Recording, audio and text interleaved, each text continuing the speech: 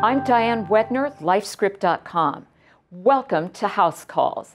Today, common sense advice from the doctor who literally wrote the book on how to live longer.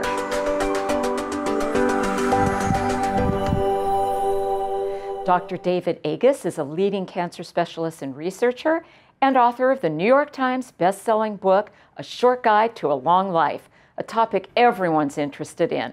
He joins me now. Welcome, Dr. Agus. Hi, Diane. It's a pleasure to talk to you. Let's get down to some basics here. Sure. What is your short list of things that women and all people should do to get a sense of their general health and well-being? You are in charge of you. Collect all of your data, put it in one place. Make your data available. Most of us get sick, at 9 o'clock at night on a Friday night, and our records are in our doctor's office.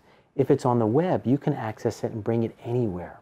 And so I can, on my iPhone, pull up from the cloud my last chest x-ray, my EKG. And if something goes wrong, I show it to the emergency room. Makes an enormous difference in one's health. Mm-hmm. One of the greatest determinants of health is movement over time. So we used to think it was an hour at the gym every day. That was what made you healthy. And then we went to work. Well, the sad truth is, if you sit for 5 hours a day, it's equivalent on a health basis of smoking a pack of cigarettes. Sitting for 5 hours is the same as smoking a pack of cigarettes. So I want you to move more. So I wore one of those bracelets that look at movement over time. And so I was shocked how much I was sitting. So I redesigned my life because I had the data. So I have a treadmill desk. So for 2 hours a day when I'd be doing emails, I'm actually walking at my desk doing them. One meeting a day, I tell someone, let's go for a walk. Very good. And so I've designed my life based on my data. We all need to be in charge of our own data.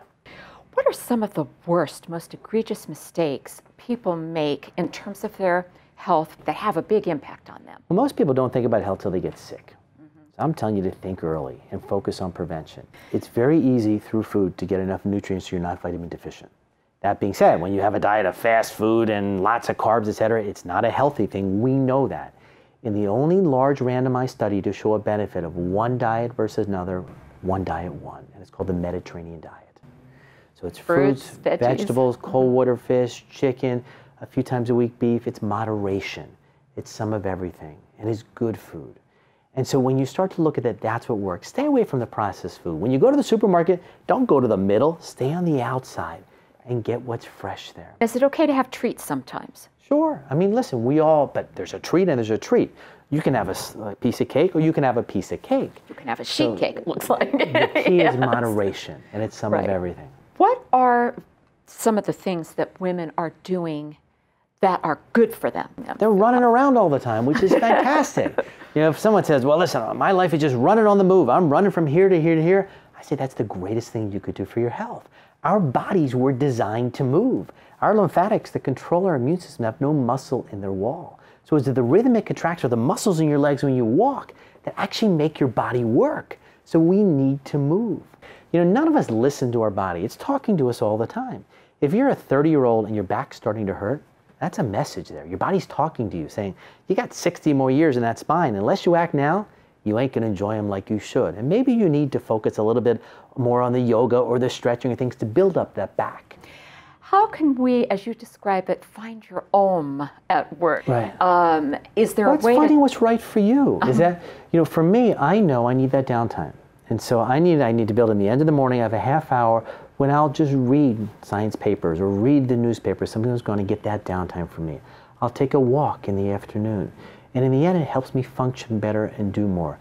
You need to know your body best. There are now companies in Los Angeles here that are building meditation studios within the company.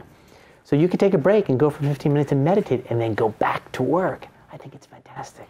So for people who claim they never get sick and say, I don't want to get vaccines and I don't need a physical exam, what is your advice to them? What do you want to say to them? I'm saying it's crazy. I want to hit you in the head, is that if you're exposed to a virus, you will get it. Right? None of us are immune to every viral disease or bacteria or anything out there. And so if you had it as a child, you won't get it again, right? You get each virus once. But the data are very clear, is that we can prevent disease by getting these vaccines.